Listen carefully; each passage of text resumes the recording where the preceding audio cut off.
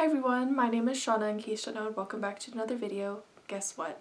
I finally charged my camera, so hopefully better quality and I can look up stuff on my phone if I need to while filming. So this is working out just fantastic. I finally charged it. It's been a few months since I used my camera last. Today I'm going to be doing the Hufflepuff Book Tag. I'm a Hufflepuff in case you don't know, so I thought this tag would be really fun to do. So this tag just has a bunch of questions relating to being a Hufflepuff and all the different traits about being a Hufflepuff. If I can find the tag creator, I'll of course link them down in the description below, and of course all the questions will be linked down in the description below. If you're a Hufflepuff and you make book related videos on your YouTube channel, then I highly recommend doing this tag. First things first, Harry Potter. Which Harry Potter book is your favorite? And for me, that is of course Goblet of Fire. I love this book so much. I love the Triwizard Tournament and I love all of the new characters you get to see in this book from the different wizarding schools, specifically Victor Crumb, Fleur Delacour, and Gabrielle Delacour. They are so fantastic. I am going to be doing a reread of the Harry Potter series this year, just haven't gotten around to it yet. I'm trying to start this new thing where I reread the Harry Potter series every single year, and I'm going to see how this turns out.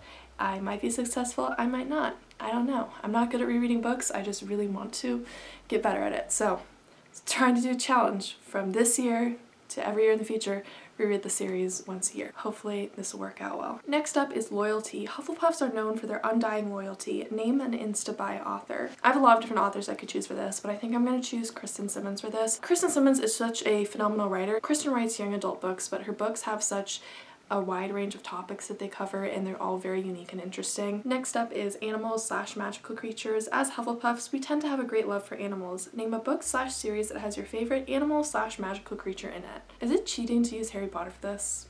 It might be cheating, but I can't think of any other books on the top of my head that has my favorite animal in it. What other ones have animals in it? Wait, I did think of one. I did think of one with an animal that I liked that's not Harry Potter. Let me go grab it. Here we go. Beautiful Creatures by Cami Garcia and Margaret Stoll. So there is a cat in here named Lucille, and Lucille is fun, and Lucille is a cat, but like she's also a full fleshed out character that really helps the main protagonist. So I really like how she isn't just like this cat that just put in there to be a cat. She like has a purpose to the story and a connection to the crazy story that goes on in this series. So Lucille's who I'm choosing for this because I don't want to cheat by choosing Harry Potter. Next up is Trustworthy. We Hufflepuffs are very trustworthy. However, books can also be very trustworthy.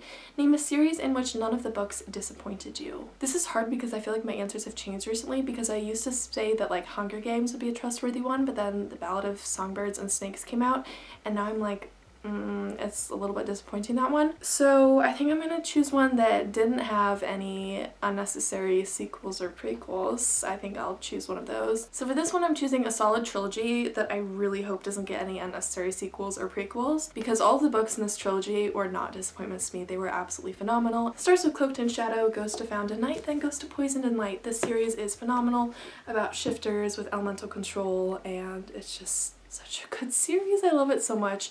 All of the books were equally fantastic. I was not disappointed by anything that happened in this series. I mean, I was definitely sad because there was a character that I really liked who was killed off, but, you know, it's not necessarily disappointing because it made sense in the context of the story, you know? Caring. Us Hufflepuffs care for others a lot, even fictional characters. Name a book / series whose main character holds a special place in your heart. So I'm going to choose Ember from the Article 5 series. I have the first book right here. Ember is such a fantastic main character that I care for so much. Whenever she was in pain and struggling, I was in pain because I just cared about her that much, and I like sort of connected to her and bonded with her, even though she's just a fictional character. But like, I read this series when I was in a really hard point in my life, and seeing her be so strong and push through with all of the things that she was facing gave me the strength to get through some of the hardest things in my life. So Ember is definitely a character that I care a lot about, that will always hold a special place in my heart. Kindness. Hufflepuffs always strive to be kind to others, no matter who they are. Name a book / series that you love despite its flaws and imperfections. I feel like there's a lot that I could choose for this. I have a lot of series that I like that are like unpopular opinions that I like the series. For this prompt, I'm gonna go with the Maze Runner series by James Dashner. I'm currently holding it in chronological order, not in publication order. So we have the Kill Order, the Fever Code, the Maze Runner, the Scorch Trials, the Death Cure, and Crank Palace, but Crank Palace takes place like in the middle of the Death Cure. Anyways, this series is inherently flawed, but I love it so much. It has some of my favorite fictional characters of all time. This series is just so great, but it is flawed because it is like confusing and there is unanswered questions that never get resolved by the end of the series.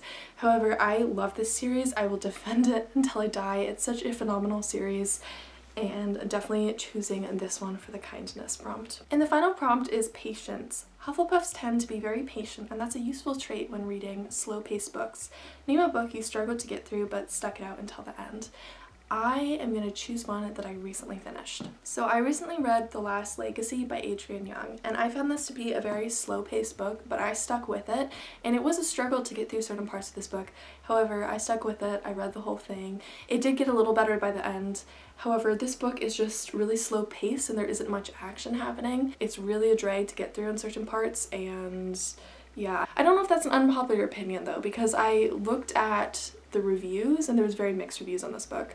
For me personally, I thought this book was like just okay, but as for like pacing, I found it to be really slow and not too interesting, but I liked two of the characters like a ton. But this is definitely a book where my patience had to come through with this, because if I were to DNF books, I probably would have DNF'd it in the middle. So that was all for this Hufflepuff book tag. I hoped all of you enjoyed this video. If you did, feel free to give it a thumbs up and subscribe to me if you haven't already.